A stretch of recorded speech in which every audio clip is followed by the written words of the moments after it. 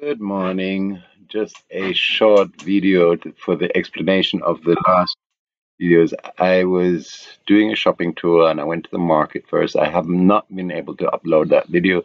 It's 15 minutes long and it's giving me a real headache. My internet, I need to get a different connection because it is just absurd. I can't, anything over 10 minutes is just really hard to upload for me. Um, so I'm still gonna try and do that, and I'm gonna upload that video. Um, what I wanted to give a bit of an explanation for the English speakers is the second video in the supermarket. It was actually quite funny. I was walking through the supermarket doing my little shopping, and then I'm at the cashier, and I meet these two ladies who were behind me, and I start talking to them. I asked them where they come from, and they said that they're from Germany, but they live here. And I asked them how long they've lived here, and they said 2 years. And and one of them says, "Okay, it looks like you've been living here longer." I said, "Yes, I've been here for 32 years." And then she said, "Oh, are you Frank?" And I said, "Yes. How did you know my name?" And she said, "Oh, I just watched all your videos last night." And it was really, really nice. We got into a lovely little talk and exchanged our contacts. And then I actually ended up driving them home.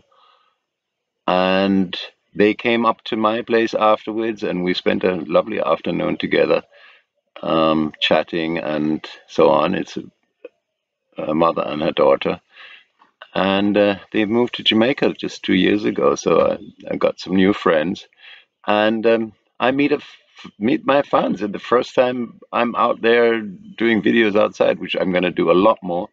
I'm planning on that because I don't want to just always sit here and talk.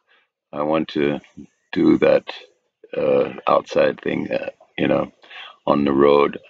And videoing and making photographs in Jamaica is not such an easy thing. A lot of people are actually quite opposed to it, and you sometimes do get a bit of backlash, like in the, oh, I haven't posted that one, but when I was driving up in the truck, up the main street, one guy said, "Oh, don't, bumbleclad, take video of me," and so on. But normally I have a way of dealing with that, and I can, so I'm not really worried about that too much. I think I'm gonna have some nice live videos of, uh, so on. So that was basically it. Now I just want to tell one little story. I sometimes, when I was really busy still, I sometimes played little pranks on my guests.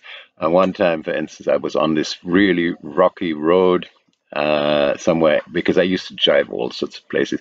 I mean, places where no tour guides, nobody went. I mean, I just went all these back roads, and we had like real adventure trips. I mean, I still do that nowadays. So if people come, I mean, I just had a classmate here who told me that he just loved my tours because it was just so not touristy and just lovely and so on.